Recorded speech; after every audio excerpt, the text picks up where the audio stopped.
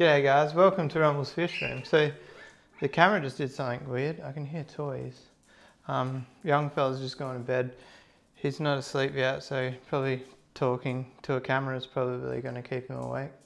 But anyway, I told you guys there's some real big changes happening around the house, especially the fish room.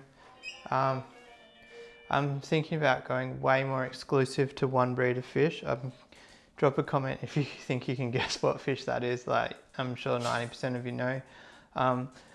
Obviously I haven't been posting a lot, so my algorithm's pretty low, so which means all of you guys watching will most likely be the long-time subscribers, which I'm not fussed about. I never made the channel to go big. I did it for my own excitement, or whatever you want to call it.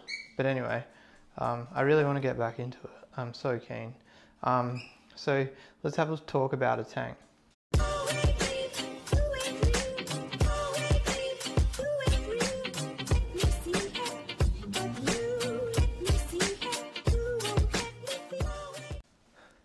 Alright, so the light literally turned off as I said that. But if you don't know, if you go into this smart folder, I can't remember which one it is. I think it's this one. If you haven't got these, get them. They're only like 15 bucks. I actually got these from Aldi. I'm pretty sure I paid like $8 each for them. And then I bought like a $20 one, and the $20 one broke and the cheap ones are still working. So that turns the lights on. So this tank here, I took Richard out. Richard hated it. I don't know if it's because of the low pH from the substrate or what. I don't know what happens with this tank.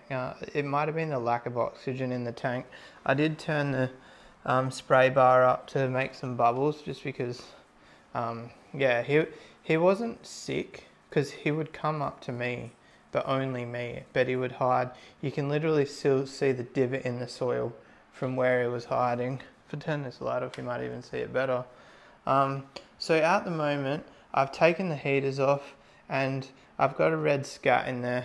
The only reason the red scat's in there is because he was in a tank that was way too small for him, and I figured I've turned one of the canister filters off, so there's only one running, but it's running through it, so it'll still be flowing through the canister. So I've got a lower flow rate. There's only him and a bristlenose in there. So I was kind of thinking there might be something wrong with this tank, like the goldfish all passed away. Well, no, they didn't. Most of them passed away. There's still like 8 goldfish in one of the IBCs in the shed. But anyway, so fish have never done great in this tank, and which is bizarre, man. Look at this thing. It's got an automatic drip system. Constant drip.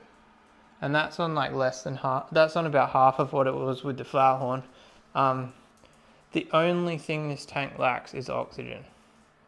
And to me, I think that's why the flower horn wasn't happy in here. But anyway, I'm going to keep the red scat in here, and I'll see how he goes.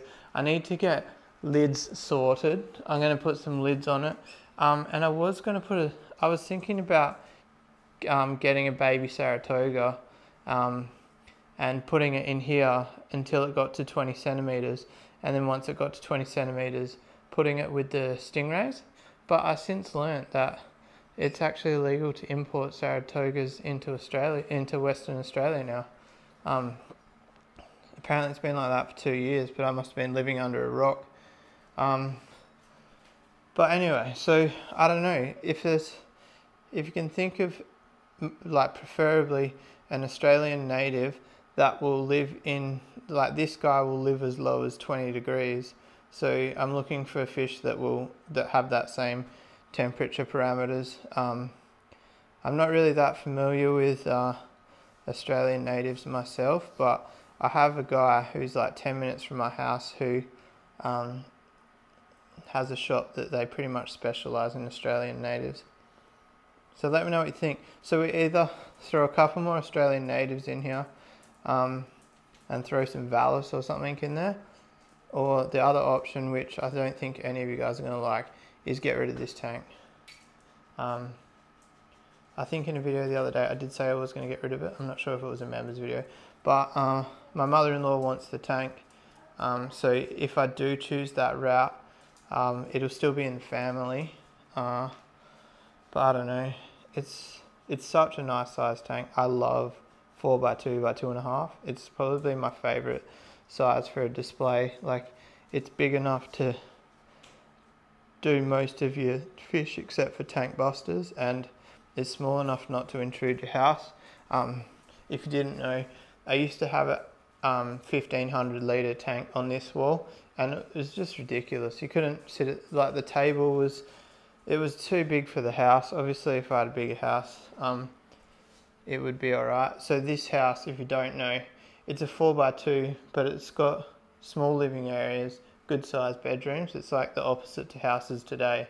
Today's houses have small bedrooms, bigger living areas. But anyway, so the substrate change went well. The only thing I will say is it's not the true bikini bottom anymore. Like, the light substrate is what gets the bikini bottom going. The little things in there, I culled like 8 of them today. Once it cleared up and I could see the colour. The colour has definitely improved just in the 24 hours, but it's still not enough to the quality that I was hoping. So that tank there, I'm kind of thinking, Cooper's asleep and I'm talking at the top of my lungs. Let's get some light on this situation. That tank there, I'm thinking about putting a couple of mystery snails in it, just like the purple ones, but I don't want to breed them, so I don't know how hard mystery snails are to sex. I've never actually owned them before, but it would be cool to get like 2 males or something. I don't know, let me know what you think. Would it be too much bio load to throw 2 mystery snails in there? But yeah, obviously if they start laying eggs, that'll be a drama. I think it would just destroy the water quality. That little canister's going pretty killer. So have you guys seen this? If you haven't, it's a water bottle. I can't remember what media I put in it. But the flow rate is super slow. Like, if I hold the camera still, see, you can only just see the water moving. I reckon it's probably like, I think it's a 500 litre per hour pump, and obviously the restrictions of being on a filter, it's probably only doing like 100 litres per hour. Like, it's not even rippling the water. You can like literally just see the dust on the top just moving. You have to really concentrate to notice that it's even working. Actually, that's a good point. I was actually going to clean the sponge on here.